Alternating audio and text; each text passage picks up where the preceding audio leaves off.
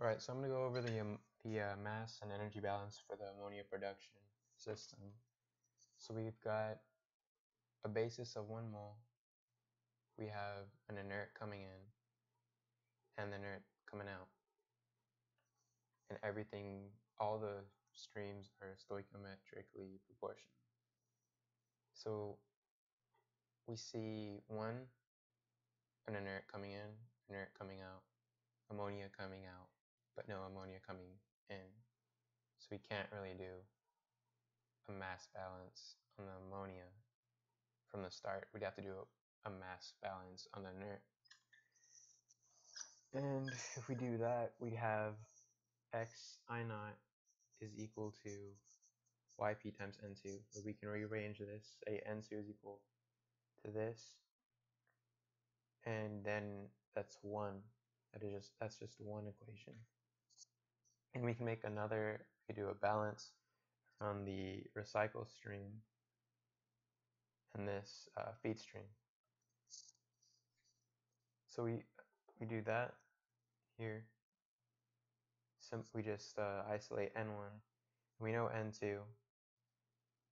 We just say 4n1 plus n2 is equal to all this added, which is 4n1 times 1 minus yp, 1 minus fsp, plus 1 minus yp times n2, and plus this 1 mole feed.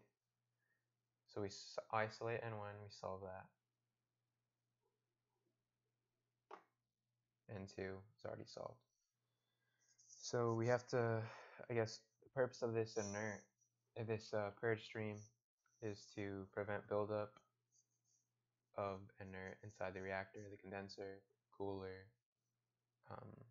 there's distillation units, just to prevent buildup inside those, because then that'd be like a batch, and that's not what we want in a continuous problem. So in task 1, they just ask us to do a mass balance.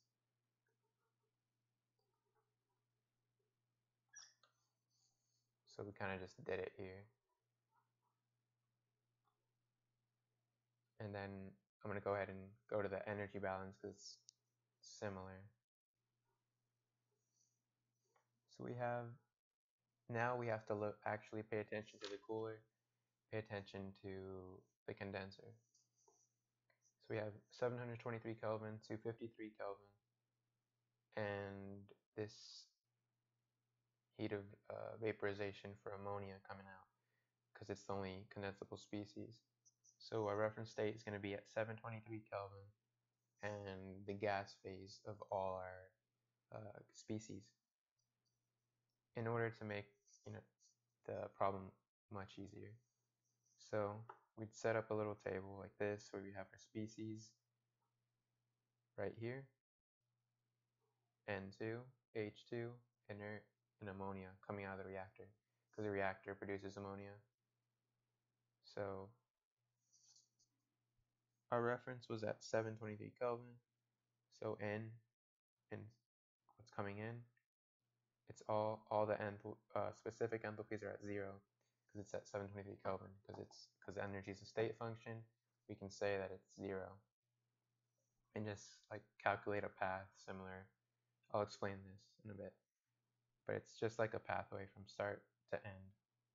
It doesn't matter how you get there, you just have to calculate the little changes in enthalpy and add them all up to get here, to your final spot.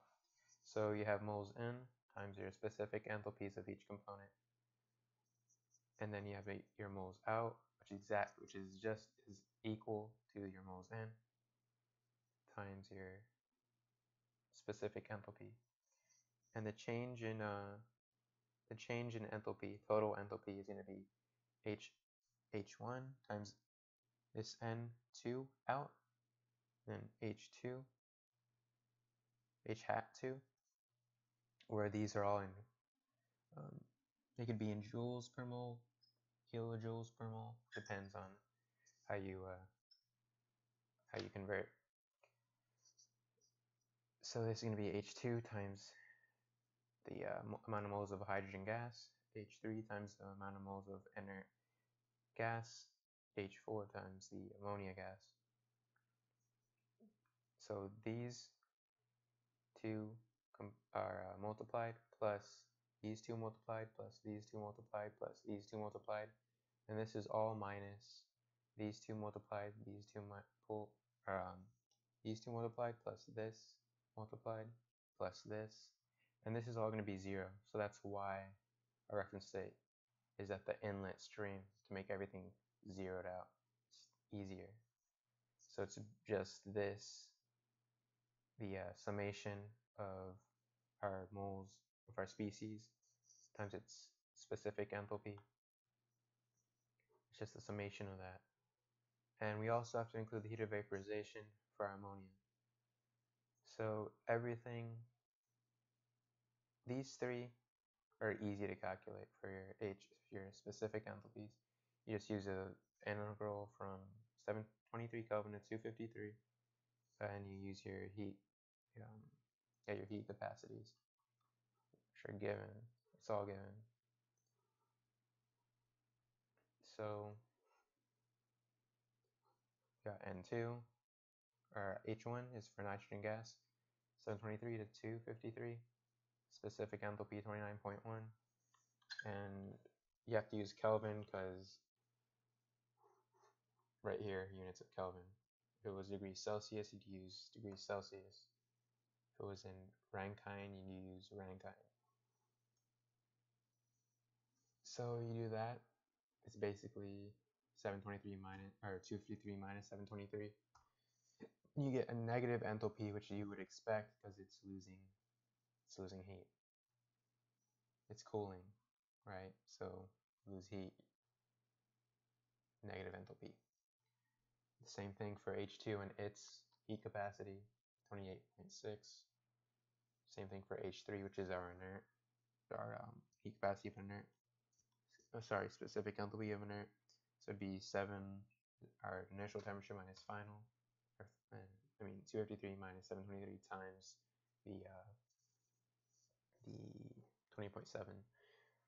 We also get negatives for all these because they're all losing heat. So this H1 goes here, H2 goes here, H3 goes here. And now we need our H4, which isn't that bad.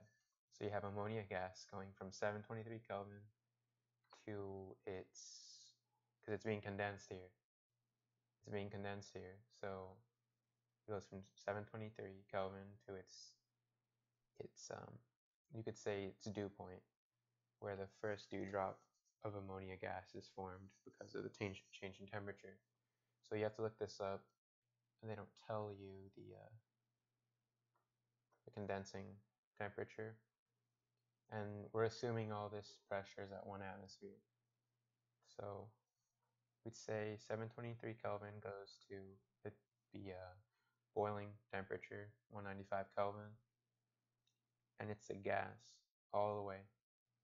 So you have to look at ammonia gas, 723 Kelvin, ammonia, jump to this spot. I just showed this spot for just to have an idea, I guess, of the steps. You don't really need this step. You just jump to the temperature. We'd say ammonia gas goes to 723 Kelvin, ammonia gas goes to 253 Kelvin, ammonia gas goes to 195 Kelvin. So whenever you do this, integral will be 723 to 195, and use the heat capacity. But because it vaporizes, you also have to include the heat of vaporization from gas to liquid, and this would be a negative heat of vaporization because a gas has more kinetic energy than a liquid does. So it'd be losing that kinetic energy. So you could think of it that way. So it'd be negative for that reason. And once again, look at your units, kilojoules per mole. This change in temperature, this integral is going to give you joules per mole.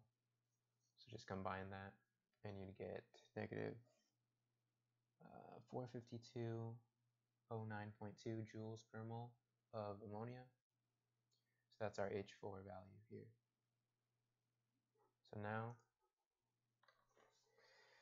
you can actually solve the problem. You have, it depends on what basis you used really. So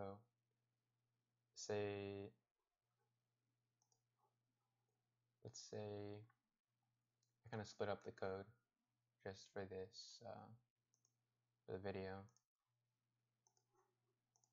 So you have 100.2, 0.6 fractional conversion, and 0.1. Okay. So you'd have 100 kilomoles going in.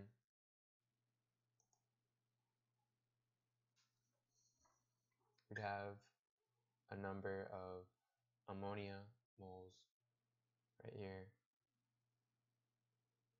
coming out of the reactor. So I used a mole basis, 1 mole basis at 0.375 moles of ammonia here, 2 moles of inert, 0.375 moles of hydrogen gas, 0.125 moles of nitrogen gas. It's kind of hard to read, but so you just multiply 0.125 moles of nitrogen gas times the H1 value, which is this number, multiply hydrogen gas 0.375 times this H2, 2 moles times 2 moles of inert times the heat capacity specific change in enthalpy of H3, and this H4 times 0.375. So you get, because this is in moles and this is in joules per mole, once you multiply H1 times the moles, you multiply moles of nitrogen gas times this number, which is joules per mole of nitrogen gas.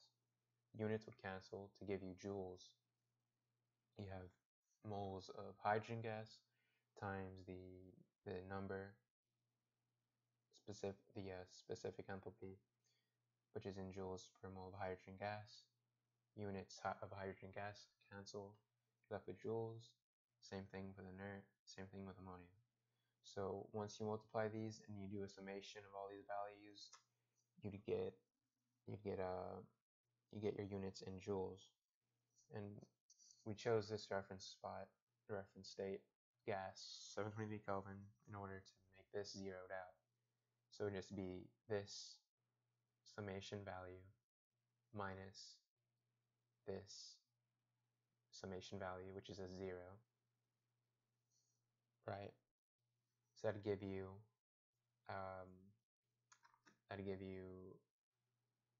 an enthalpy in joules, but you want that in joules, in megajoules, in order to find the cost. So in my code, my function I called utility cost. Let's see,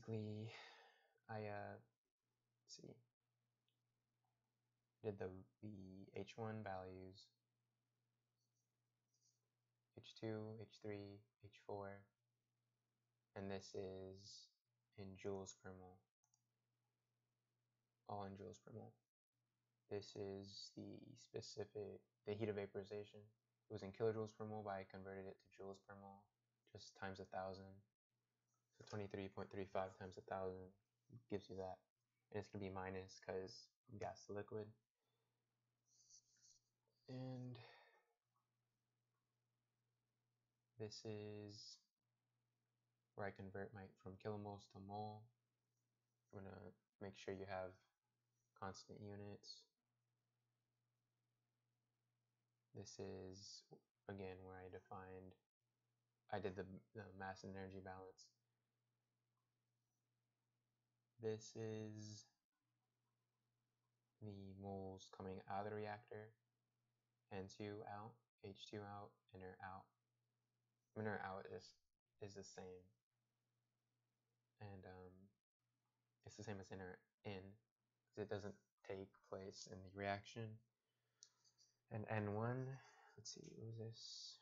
N1, okay, yeah, that defines most of them. Sorry. And I have total joules. So this specific enthalpy of H1, which is in joules per mole nitrogen gas, times the N2 out, which is in moles. If you want to be specific, you could say moles per nitrogen gas. That cancels. This is where I said the summation values. I didn't include the -0 here. It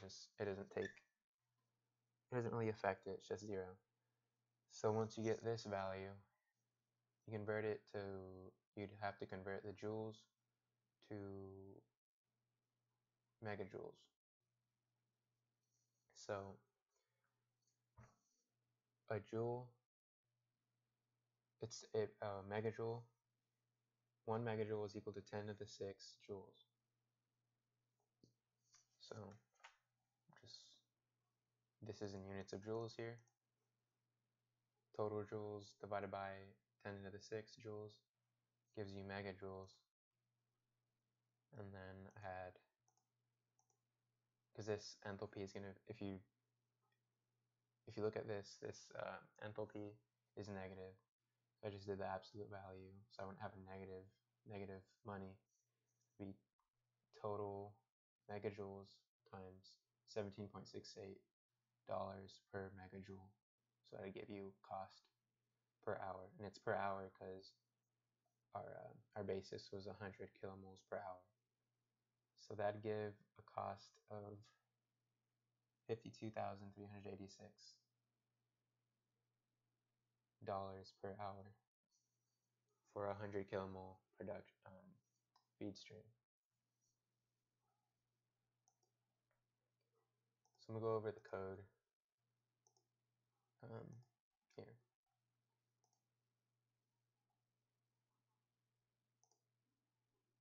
So I just kind of split it up in like tasks that were asked, so it's easier to explain. So here we have task 1, and 1. So this mole is just 1. It's 1 times this, 1 times this, 1 times this. And we just included mole because it can be, I don't know, the basis can be changed. So it could be 1, 4, 5. So that's why we didn't want to hard code that in. So we'd have feed, which is all this added. It's our feed. And we have our balance on the purge, on our balance on the recycle and feed stream. And then these are all inputs, all outputs. We just kind of, wrote this down in terms of our mass balance. So we put in input this comes out. We have optimization. Let's see. Here we go. So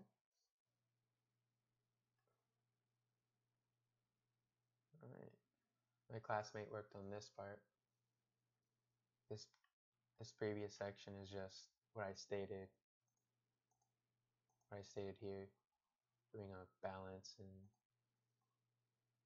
that. So here's where we actually use optimization.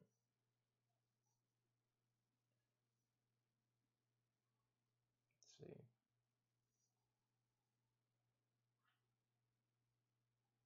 Made our graphs. Okay. So he goes over he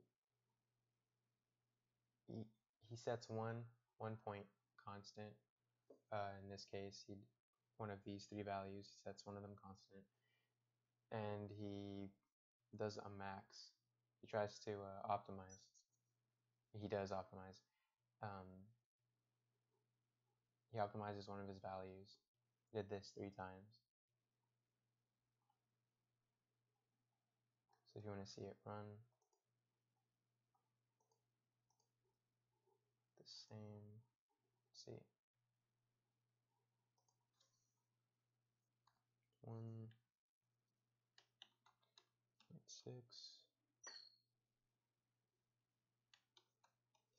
I messed up there,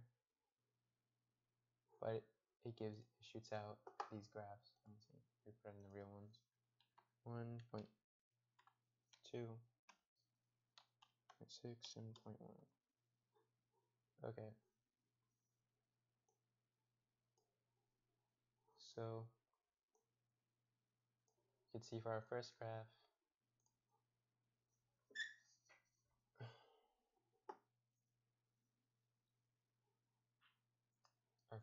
where he tries to optimize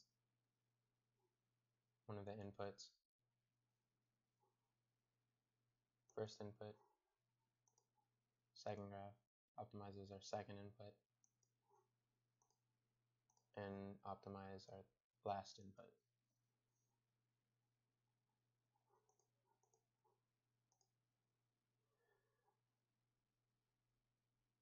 And this is our energy. And here's the energy, I guess, utility cost. I kind of explained that already, so I'll just skip to our loop. Or actually, we made it run. This is just for explanation purposes, but here's the actual code. It's just one section. So we have our loop here. It does the same thing as this.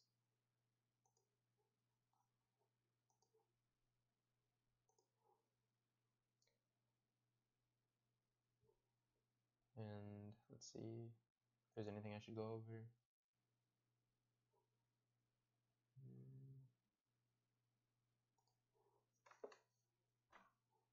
Well, our test case, we had 100 kilomoles and 1 mole. I already showed that. And let's see. Well, this applies to, I guess this applies to the real world, because I mean, you're always going to have inert in any feed stream. It's unavoidable. We're going to have, I guess, most cases, nitrogen, because you're going to, I guess, for combustion reactions, you'd have excess air, and you'd have nitrogen in that air, the mixture of nitrogen. So you'd need a purge, or else you're just going to have buildup. Unless you don't have a recycle stream.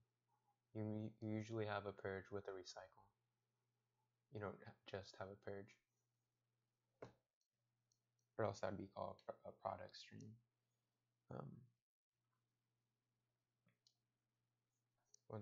Pay attention to units whenever you're dealing with a conversion, multiplying. Always pay attention to units. And let's see. That's it.